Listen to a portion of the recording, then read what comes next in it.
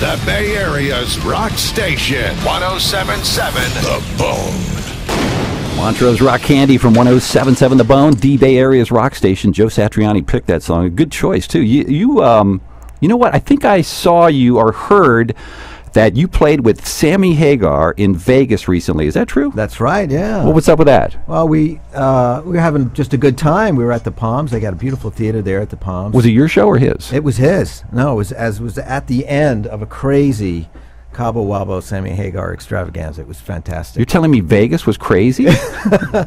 Perfect combination, yeah. And Chad Smith was on drums. Michael Anthony from Van Halen was on bass guitar. Okay.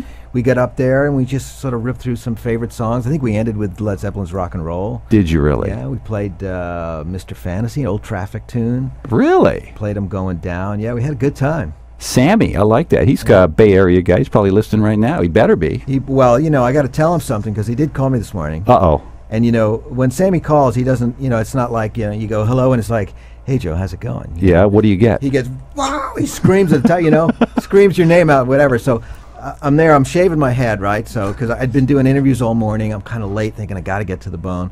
So I'm shaving my head and the phone rings, I push the speakerphone, and of course I hear that Sammy Hagar energy come flying through the phone, and I nick myself. Oh! So you were asking me about that before. So thanks, Sammy. Anyway, I'm all healed now, I think. The headphones are keeping it all together. But, yeah, we had a great time in Vegas. It was cool. I got an email from somebody here. What is that effect that Joe Satriani uses in I Just Want to Rock? I'm listening right now. Is that a pedal or something digital they added in the recording? The reason I ask is that today I'm finishing the prototype of a pedal that can do that on at least a clean signal. Wow. You talk about the robot voice probably? I don't know.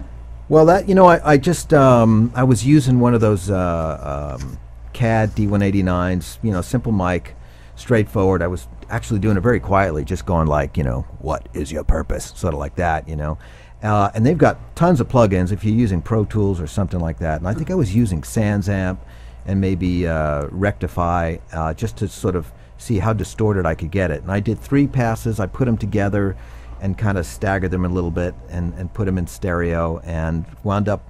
Actually, I did that first to see if the song would work, because I thought if I can't get the robot to sound really interesting, then the rest of the song will just sound like AC/DC or something like that. So I had to have this sort of artistic license to start with, and so I did the robot thing first. And what's up with this saturator thing that I keep reading about? You've heard about that? Yeah.